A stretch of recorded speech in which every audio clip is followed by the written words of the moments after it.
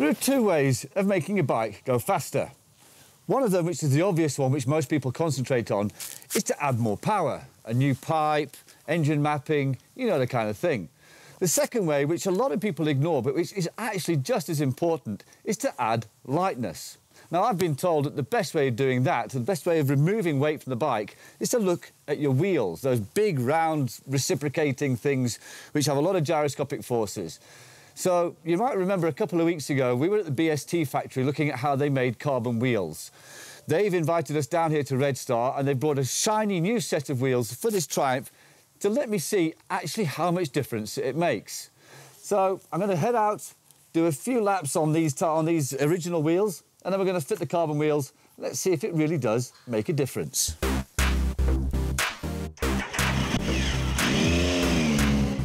After 6,000 glorious kilometres on my long-term Triumph Speed Triple, I know exactly how it feels, but any excuse to put a few more laps in.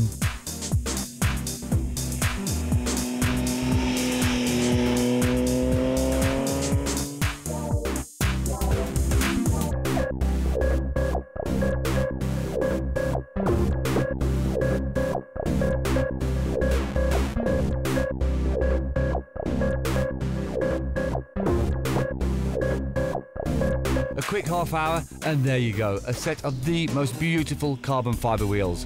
Straight back out onto the track to see if I can notice any difference at all.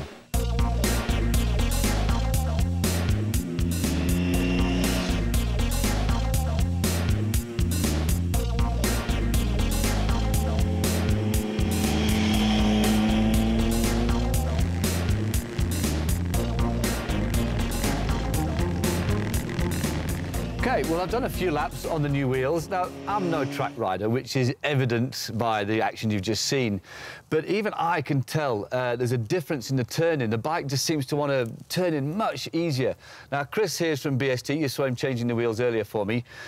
So that's obviously one of the benefits. What other benefits can you expect to find from a set of these wheels? Yeah, well, look, it can be quite subtle, the effects you find, but really your engine is turning your wheels, so you're reducing the weight of your wheels, so your engine can turn your wheels quicker, so you can accelerate quicker. Okay. You can also brake quicker because you've reduced the mass. So there's less mass for the brake to stop rotating. Yeah, exactly. So you can accelerate quicker and brake quicker. So as you're pushing the envelope more, you'll find you can brake a lot later into corners, and you can get onto the power, get the power down a lot easier, a lot quicker than you would do on a set of OEM wheels. So how exactly does that work then? What factor of these wheels makes that possible? Well, obviously the reduction in weight, firstly, but then you've got your weight is centralised to the hubs. Yeah. So your actual mass on the outside of the rim is greatly reduced. So you're also reducing inertia. Okay. So what you'll find, again, especially once you're going faster and you're pushing the envelope and you're flicking through corners, you'll find the way that the bike will move through the corners. It's a lot easier to overcome the inertia of the wheel turning. You know, if you've ever held something that spins, you'll feel, you know, that inertia. Yeah, it's a force, yeah. Exactly. So with the rim being ultra light, the weight centralised, you're overcoming all those elements. So in terms of performance, you're, you know, enhancing the performance of your machine by just a bolt-on wheel. Okay. Oh, it's incredible. Look, lightness is good, but doesn't lightness also mean weaker? No, not at all.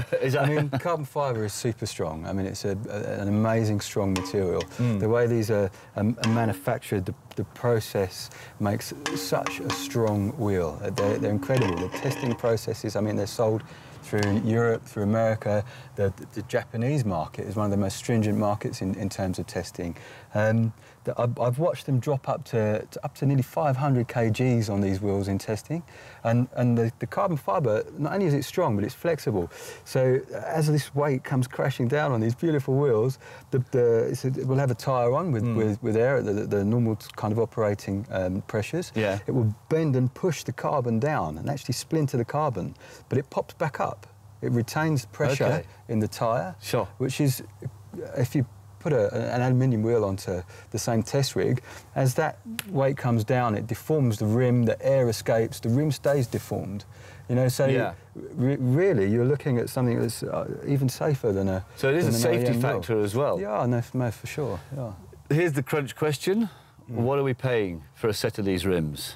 It depends on the rim, on the bike, if it's offset. Yeah. I mean, it really does depend. OK, so, but let's say for this bike, what are we looking at for this? So this bike, you're probably looking at around 30,000 rand. 30,000. Look, it's not cheap, but... A set of OEMs is not far off of that. Well, this is a good point. So you're actually getting a performance benefit, and let's face it, they look spectacular. They look amazing. Yeah. So if you're eking out the last bit of performance, if you're trying to get the extra second or two around a track somewhere, this is something that's going to help you. This is basically a bolt-on part. A bolt-on part. You're not pulling engines apart. You're not making something, you know, higher tuned and less reliability. You're putting together something that is really going to help you on the track. And I tell you what, on the road, if you put a set of these on the road, you're not necessarily riding fast, but swap back to your OEMs and feel the difference. Really? You're going to notice it. That's where the subtleties are. Yeah. So yeah. Well, we'll have to have a look at that in a couple of weeks' time, once I've ridden these on the road for a couple of weeks.